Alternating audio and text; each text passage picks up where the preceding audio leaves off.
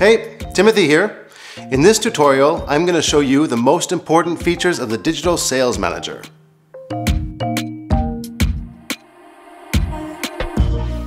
After setting up your business profile, you can add the first user to your system.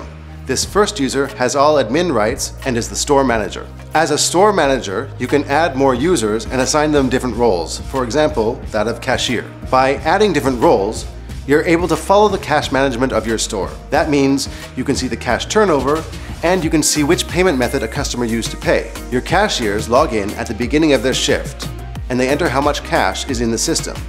The same applies, of course, when they log out.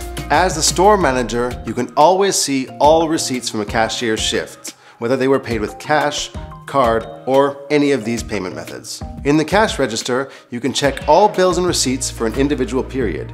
You can also check a user's turnover in that period. Furthermore, you can easily print out all receipts. As store manager, you have access to the customer manager section of the ePOS system. Here, you can retrieve important information which you can then use for evaluation purposes. By default, your cashiers do not have access to this information, but of course, you can change that by granting them the rights in the user profile settings. Your customer wants to return something they bought?